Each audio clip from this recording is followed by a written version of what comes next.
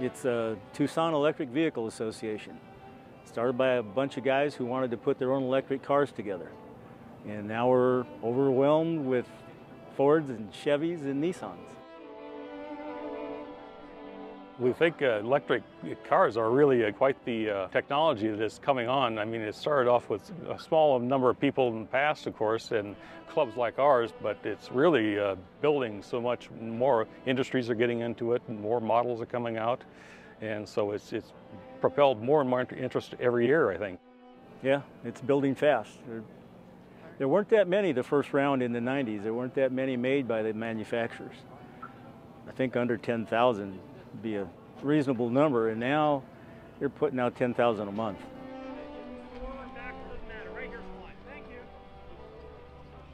I'm a big electric car enthusiast, and I had heard about the National Plug-In Day event, and I looked up when Tucson was having theirs and figured I'd bring my Tesla in and show it off and hopefully meet other Tesla owners and educate people about electric cars.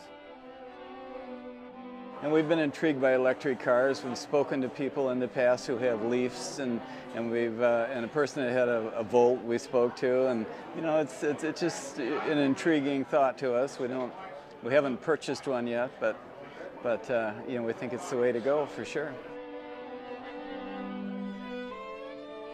There's absolutely no combustion engine parts in this conversion. This adapter goes to the transaxle, and from there it's all the stock vehicle, except for disc brakes and heavier shocks. Other than that, it's pretty much just Volkswagen. The electric thing, I just thought it was cool that you could drive a car on an electric motor. So I decided to go with this project. And I've done all the work myself, just about 100%. And I did struggle with some of the electronic part because I didn't have any experience there. The mechanical part I can do, but the electronic, I had to learn. It's been fun. When I take people for a ride, they're all smiles, you know.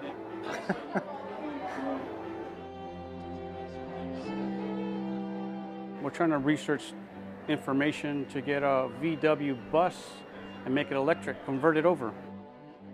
Our grandfather actually gave it to us, just hand me down. He started with it, he converted it to a V6 motor Buick. So we're like, you know what, we're just going to take it one more step and go electric, you know, since it's going through phases. So we'll take it to the electric phase.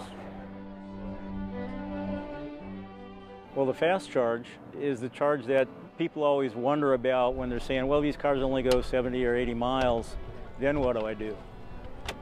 Well, the fast charge will take care of you. In about a half an hour, you'll get 80% of that back, so 60, 65 miles. Well, the i3 is BMW's foray into the all-electric market, not the hybrid, not the plug-in hybrid, but the all-electric.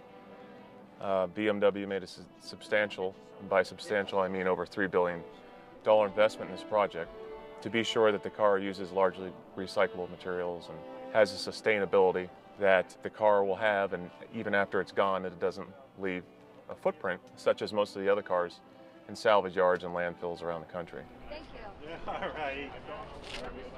Well, I'm a scuba diver, so I'm aware of what's happening with the oceans, and there's a lot of carbon that's going into the oceans. We're rising sea level temperatures, so making a personal investment in, you know, solar technology or electric cars is just something I personally can do, hopefully to offset some of that damage or change that, in my opinion, humans have done on the planet. It's something we have to live with, but if we can do little tiny steps, and this is one of my personal choices. So it's a personal choice. It's a lifestyle. Having an electric car is definitely a lifestyle.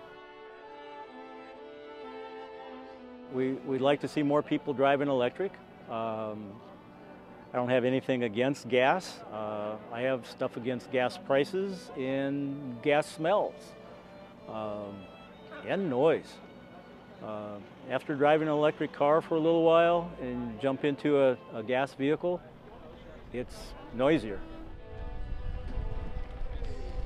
It's an amazing difference, yeah. You got to try it. tell the folks they got to try one out.